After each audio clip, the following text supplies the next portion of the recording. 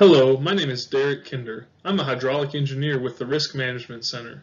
In this video, we are going to discuss simulations in the Risk Management Center Reservoir Frequency Analysis RMC RFA software. In this lecture, we will introduce you to the software and provide an overview of the setup and capabilities. We'll demonstrate the software, including steps to create a new project and analysis, and we'll discuss the software settings. RMC RFA Simulations incorporates the input data, which includes discharge gauge, inflow hydrographs, stage gauge, and volume frequency curves. Analyses, which include flood seasonality, reservoir starting stage duration, and empirical frequency curve. And reservoir models, in order to perform the stochastic simulations. The stochastic simulation results in frequency curves. Once a new simulation is created, this simulation window shows up in the desktop area. In Area 1 of the window, you enter a required name and a description. In Area 2, you enter all required simulation parameters, which include input parameters, simulation parameters, and output options. You can click the Tabular Results tab labeled here as number 3 to see generated tabular results after a simulation. In Area 4, you will see generated plots after a simulation. Now we'll discuss these in more detail, starting with the simulation parameters. The first tab on simulation parameters are the input parameters. First, you select statistical parameters from each drop-down menu from previously completed analyses, including a volume frequency curve, flood seasonality analysis, and starting stage duration analysis. All selected statistical parameters for a simulation should be informed by the same critical inflow duration. Next, select a previously completed reservoir model. Selecting a reservoir model will populate the plot with the features of the dam, like the elevations of the spillway and the top of dam. Finally, choose which inflow hydrographs to use for the simulation and assign each hydrograph a weight of influence for how often it will be sampled for the simulation. You can perform a simulation with as little as one inflow hydrograph, or you can use all of them. The weights do not need to sum to 1. Instead, relative weights are calculated based on the weights entered by the user. The figure on the right shows completed input parameters. The next tab for simulation parameters are the simulation settings. There are 3 options for simulation type: full uncertainty, expected frequency curve only, and median frequency curve only. For rapid sensitivity analysis, the user should select expected frequency curve only, as runtimes are significantly shorter. Simulating the full uncertainty will have the longest runtimes, as it calculates the median curve, expected curve, and uncertainty bounds. Next are the routing options.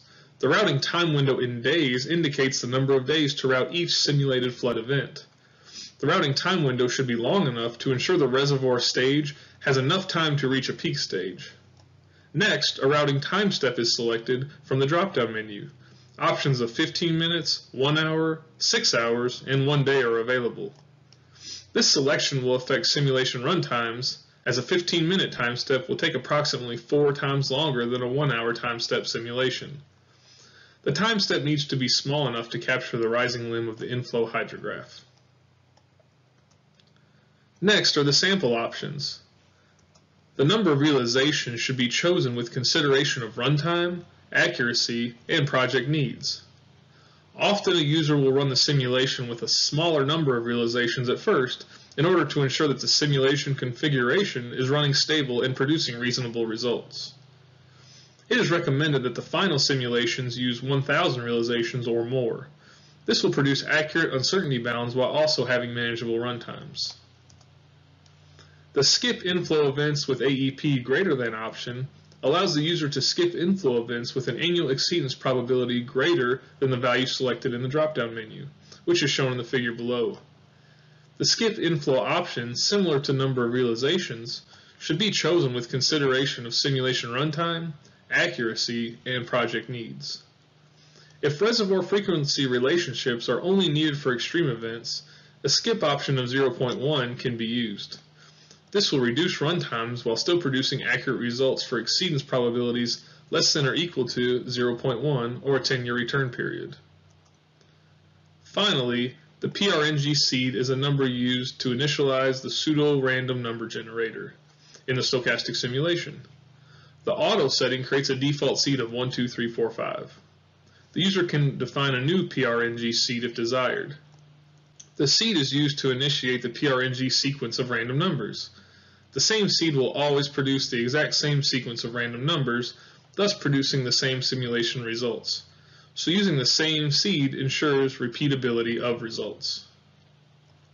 Once all input parameters and simulation settings have been selected, click the Simulate button to begin running the simulation. Run times for the Simulate Full Uncertainty could exceed 30 minutes up to a few hours in duration depending on the inputs and the properties of the computer. The Simulate Expected and Median Frequency Curve Only options will only take seconds to compute. It is recommended that the Expected Only option is used for preliminary calibration runs. However, final results should be based off the full uncertainty results. The last tab of simulation parameters are the output options. The first option is what frequency curves are developed. 1, 2, or all of these can be developed for a simulation. There are 3 options. Stage frequency curve is selected as the default and the most common curve developed by RMC RFA. Peak discharge frequency curves are created by processing the peak release for each flood event from the stochastic simulations instead of the peak stages. Discharge duration frequency curves are created by sampling the maximum average release over a duration, so this option requires a duration to be set.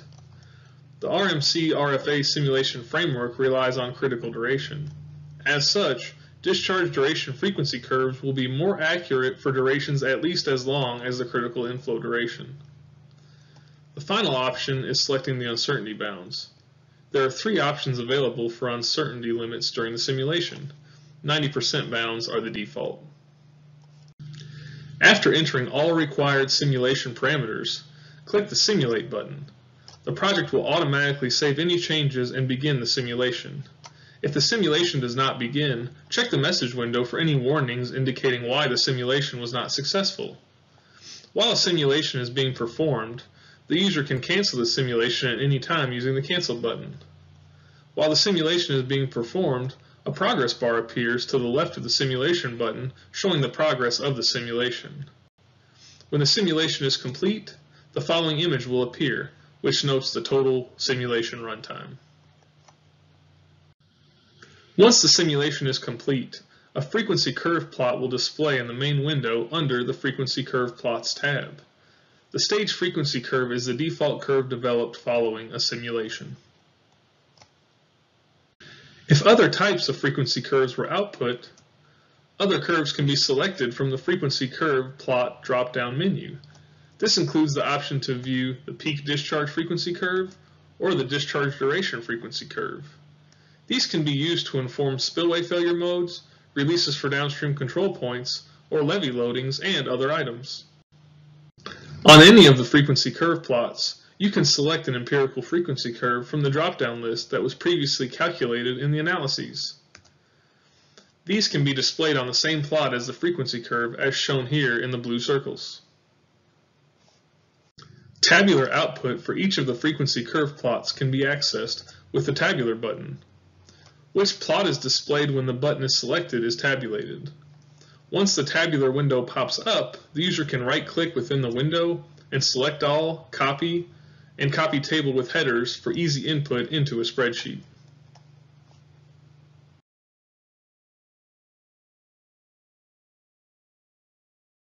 You should now understand RMC RFA simulations, including selecting simulation parameters, how to complete a simulation, and how to view plots and tabular results.